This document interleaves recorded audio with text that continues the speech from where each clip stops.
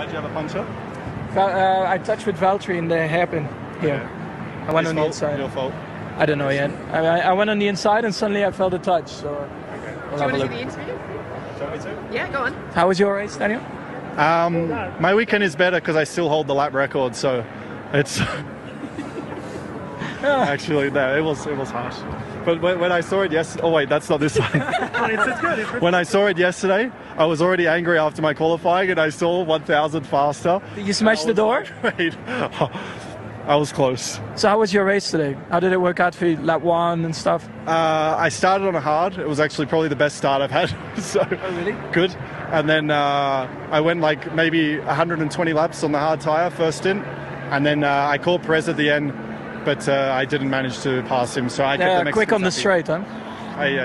Very quick. Yeah. Max, what are you doing on Thursday in Austin? Can you do some driver interviews for me? Thursday. You busy? I'm very busy on Thursday, yeah. Not available. Great job. On Thursday. Is it? Yeah. Yeah, I've got my broomstick out. So. Shall we send it? Why not? All right. Thank you very much, guys. Great Thanks. job. Well done.